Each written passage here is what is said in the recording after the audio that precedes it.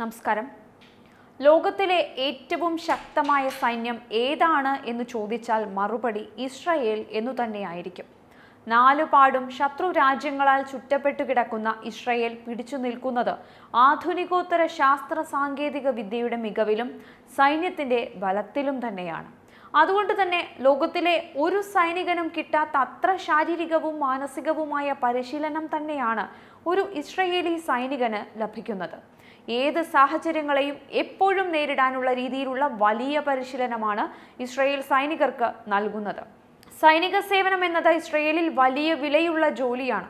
എന്നിട്ടും ഇസ്രായേലിന്റെ സൈനിക വിവരങ്ങളെല്ലാം വെറും സുന്ദരികളായ കുറച്ച് യുവതികളെ ഇറക്കിയ ഒരു സംഘം ചോർത്തിയിരിക്കുകയാണ്. ഇന്ന് ന്യൂസ് ഇൻ ഡെപ്ത് ചർച്ച ചെയ്യുന്നത് ആ വിഷയമാണ്.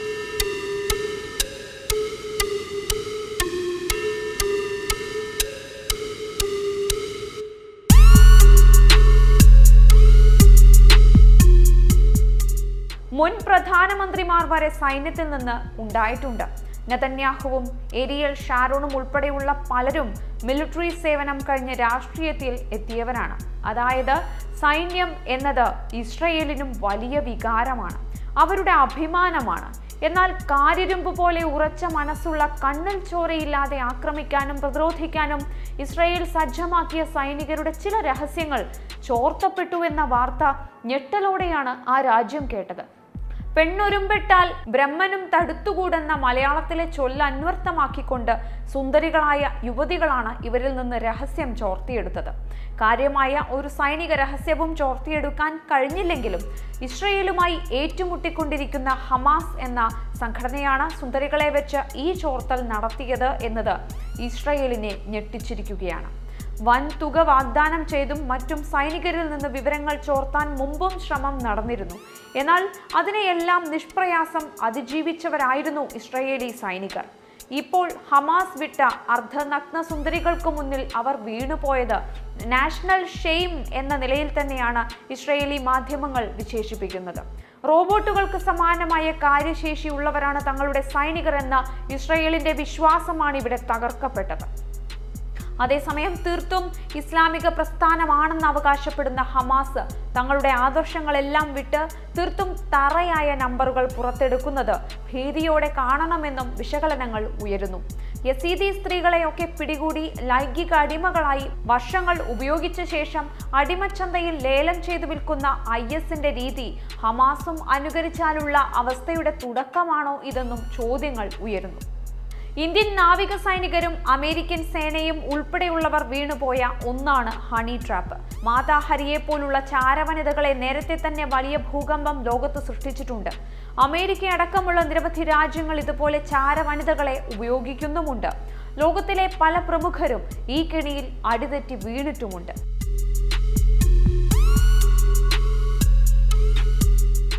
അർദ്ധനഗ്ന സുന്ദരികളുടെ ചിത്രങ്ങൾ ഉപയോഗിച്ചുകൊണ്ടാണ് ഇസ്രായേൽ സൈനികരുടെ സ്മാർട്ട് ഫോൺ വിവരങ്ങൾ ഹമാസ് ചോർത്തിയെടുക്കുന്നത്.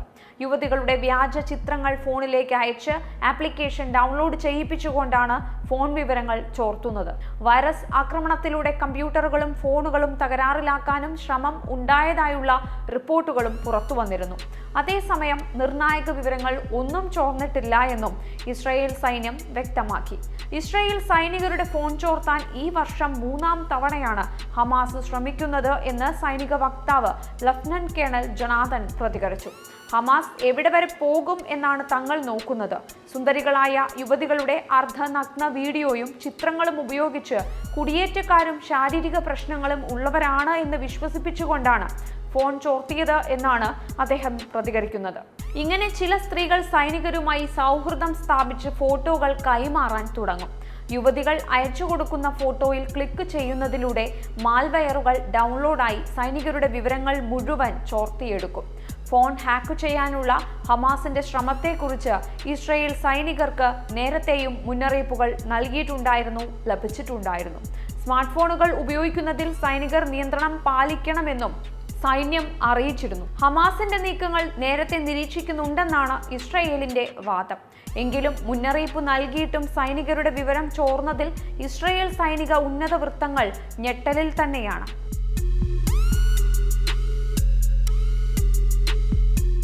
സ്ത്രീകളെയും കുട്ടികളെയും മനുഷ്യ കവചമായി ഉപയോഗിച്ചുകൊണ്ടാണ് ഹമാസ് ഇസ്രായേലിനെ പ്രതിരോധിക്കുന്നത്.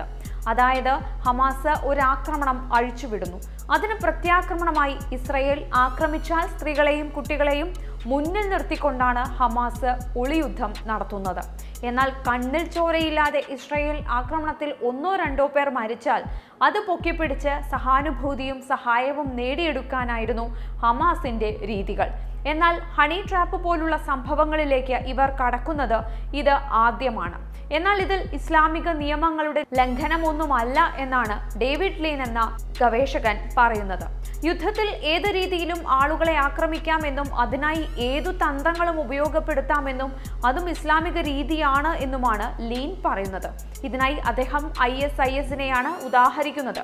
യസീദി സ്ത്രീകളെ തട്ടിക്കൊണ്ടുപോയി കൂട്ടബലാത്സംഗം ചെയ്യുകയും ലൈംഗിക അടിമകളാക്കി വെക്കുകയും തുടർന്ന് അടിമച്ചന്തയിൽ വരെ വിൽക്കുകയും ചെയ്തിരുന്നു ഇസ്ലാമിക് സ്റ്റേറ്റ് ഭീകരർ. യസീദി പെൺകുട്ടികളെ ടെലിഗ്രാമിൽ ലേലത്തിനു വെച്ചും ഇവർ വലിയ തുക സമ്പാദിച്ചിരുന്നു. ഹമാസും ആ വഴിയിലേക്ക് നീങ്ങുന്നതിന്റെ തുടക്കമാണോ ഹണി ട്രാപ്പ് എന്നായിരുന്നു ലീൻ എന്ന ലേഖകന്റെ സംശയം.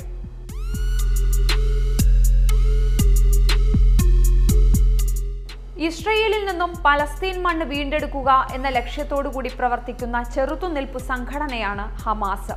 ഇസ്ലാമിക ചെറുത്തുനിൽപ്പ് പ്രസ്ഥാനം എന്നർത്ഥം വരുന്ന ഹറക്കത്തുൽ മുഖാവമത്തുൽ ഇസ്ലാമിയ എന്ന അറബി വാക്കിന്റെ ചുരുക്കെഴുത്താണ് ഹമാസ്. ഇസ്രായേലിന്റെ അധിനിവേശത്തിൽ നിന്നും ഫലസ്തീൻ രാജ്യം മോചിപ്പിച്ച് 1948 അതിർത്തികളോടെ സ്വതന്ത്ര രാജ്യമാക്കുക എന്നതാണ് ലക്ഷ്യം. ഇതുകൊണ്ട് തന്നെ ഇസ്രായേലിന്റെ സഖ്യരാജ്യങ്ങളായ അമേരിക്കയും യൂറോപ്യൻ രാജ്യങ്ങളും ഉൾപ്പെടെ പല രാജ്യങ്ങളും ഈ സംഘടനയെ ഭീകരരുടെ പട്ടികയിൽപ്പെടുത്തിയിരിക്കുകയാണ്. 1988 എഴുതപ്പെട്ട ഹമാസ് ഉടമ്പടിയാണ് ഹമാസിന്റെ ഔദ്യോഗിക നയരേഖയായി കരുതപ്പെടുന്നത്. ദൈവത്തിന്റെ കൊടി ഫലസ്തീനിലെ ഓരോ ഇഞ്ചിലും ഉയർത്താനാണ് ഈ രേഖ ആഹ്വാനം ചെയ്യുന്നത്. ഇസ്രായേലിനെ ഇല്ലാതാക്കി പകരം ഫലസ്തീൻ എന്ന ഇസ്ലാമിക രാജ്യം സ്ഥാപിക്കുക എന്നതാണ് ഹമാസിന്റെ ലക്ഷ്യങ്ങളുടെ സാരാംശം. ഫലസ്തീൻ രാജ്യം രൂപവത്കരിക്കുമ്പോൾ അത് മതേതരമാകരുത് എന്ന നിർബന്ധവും ഹമാസ് പ്രവർത്തകർക്ക് ഉണ്ട്. മതനിരപേക്ഷ പലസ്തീനെ പിന്തുണച്ച യാസിർ അറഫാത്തിനെ പോലുള്ളവരുടെ നിലപാടുകൾക്ക് ഘടകവിരുദ്ധമാണ് ഇത്. ദൈവം ഞങ്ങളുടെ ലക്ഷ്യം, പ്രവാചകൻ ഞങ്ങളുടെ മാതൃക, ഖുറാൻ ഞങ്ങളുടെ ഭരണഘടന, ജിഹാദ് ഞങ്ങളുടെ മാർഗം, ദൈവത്തിനു വേണ്ടിയുള്ള മരണം ഞങ്ങളുടെ അദമ്യമായ ആഗ്രഹം. ഇതാണ് ഹമാസിന്റെ മുദ്രാവാക്യം. ഫലസ്തീൻ എന്ന ഭൂപ്രദേശം അന്തിമ വിധിനാൾ വരേക്കുമുള്ള മുസ്ലിം ജനതയ്ക്കായി ദൈവം തയ്യാറാക്കിയിരിക്കുന്നതാണെന്നും ഹമാസ് വിശ്വസിക്കുന്നു. Free masons, rotary club, lions club എന്നിങ്ങനെയുള്ള സന്നദ്ധ സംഘടനകൾക്കെതിരെയും ഹമാസ് ഉടമ്പടി നിർദ്ദേശങ്ങൾ നൽകുന്നുണ്ട്. ഇസ്ലാമിനെതിരായ സിയോണിസ്റ്റ് ഗൂഢാലോചനയുടെ ഭാഗമായാണ് ഇത്തരം സംഘടനകളെ അവർ ചിത്രീകരിക്കുന്നത്. 1970കളിൽ ഈജിപ്തിലെ ഇസ്ലാമിക മത മൗലിക പ്രസ്ഥാനമായ മുസ്ലിം ബ്രദർഹുഡിന്റെ ശാഖയായാണ് ഹമാസ് പ്രവർത്തനം ആരംഭിച്ചത്. സേവന പ്രവർത്തനങ്ങളിലൂടെ ഗസ മുനമ്പ്, വെസ്റ്റ് ബാങ്ക് തുടങ്ങിയ ഫലസ്തീൻ കേന്ദ്രങ്ങളിൽ ഇവർ സ്വാധീനം ഉറപ്പിച്ചു. 1.5 ദശകത്തോളം ഇത്തരത്തിൽ പ്രവർത്തിച്ച് അടിത്തറ ശക്തമാക്കിയ ശേഷമാണ് 1987 ഔദ്യോഗികമായി ഹമാസ് എന്ന സംഘടനയായി രൂപം കൊള്ളുന്നത്. ഔദ്യോഗികമായി തുടക്കം കുറിക്കുന്നതിന് മുമ്പ് തന്നെ മുസ്ലിം ബ്രദർഹുഡ് ശാഖ എന്ന നിലയിൽ ഹമാസിന്റെ ഫലസ്തീൻ കേന്ദ്രങ്ങളിലെ പ്രവർത്തനങ്ങളെ സൗദി അറേബ്യ പോലുള്ള ഇസ്ലാമിക രാജ്യങ്ങൾ പ്രോത്സാഹിപ്പിച്ചിരുന്നു. ഒരു രാഷ്ട്രീയ അടവെന്നോണം ഹമാസിന്റെ രാഷ്ട്രീയ സേവന പ്രവർത്തനങ്ങളെ ഇസ്രയേൽ പോലും പിന്തുണച്ചിരുന്നു. മറ്റൊരു തരത്തിൽ പറഞ്ഞാൽ യാസർ അറഫാത്തിന്റെ ഫലസ്തീൻ വിമോചന മുന്നണിയെയും ഫത്ത് രാഷ്ട്രീയ പാർട്ടിയെയും തളർത്താൻ ലക്ഷ്യം വെച്ച് ഹമാസിന്റെ ആദ്യ രൂപത്തെ ഇസ്രയേലും പ്രോത്സാഹിപ്പിച്ചിരുന്നതായി ചില റിപ്പോർട്ടുകൾ ഉണ്ടായിരുന്നു. എന്നാൽ തുടർന്ന് അങ്ങോട്ട് സായുധ പ്രസ്ഥാനമായി ഹമാസ് വളരുന്ന കാഴ്ചയാണ് കണ്ടത്. 1987 മുതൽ 93 വരെ ഇസ്രായേൽ ഹമാസ് ഏറ്റുമുട്ടലുകളുടെ പരമ്പരയായിരുന്നു. 93 ഓസ്ലോ ഉടമ്പടിയോടെ സായുധ പോരാട്ടത്തിന്റെ ആദ്യഘട്ടം അവസാനിച്ചു. യാസർ അറഫാത്ത് ഫലസ്തീൻ വിമോചന മുന്നണി സമാധാന ചർച്ചകളുടെയും അമേരിക്കൻ സമ്മർദ്ദങ്ങളുടെയും ഫലമായി ഇസ്രയേലിനെ അംഗീകരിച്ചപ്പോൾ ഹമാസ് കീഴടങ്ങാൻ തയ്യാറായില്ല. മാത്രമല്ല, പോരാട്ടം കൂടുതൽ ശക്തമായി. എന്നാൽ 2004 മാർച്ച് 22 ഇസ്രായേലി സൈന്യത്തിന്റെ മിസൈൽ ആക്രമണത്തിൽ ഹമാസ് പരമോന്നത നേതാവ് അഹമ്മദ് യാസീൻ കൊല്ലപ്പെട്ടു. തുടർന്ന് നേതൃസ്ഥാനമേറ്റെടുത്ത രൻതീസിയും 1 മാസം തികയും മുൻപ് 2004 ഏപ്രിൽ 17 ഇസ്രായേൽ ബോംബിംഗിൽ മരണമടഞ്ഞു.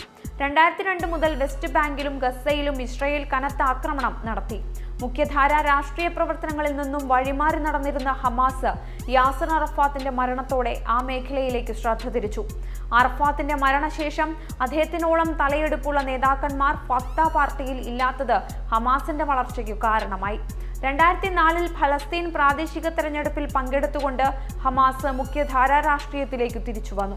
പക്ഷേ അപ്പോഴും അവർ സായുധ പോരാട്ടം കൈയൊഴിഞ്ഞിട്ടില്ല.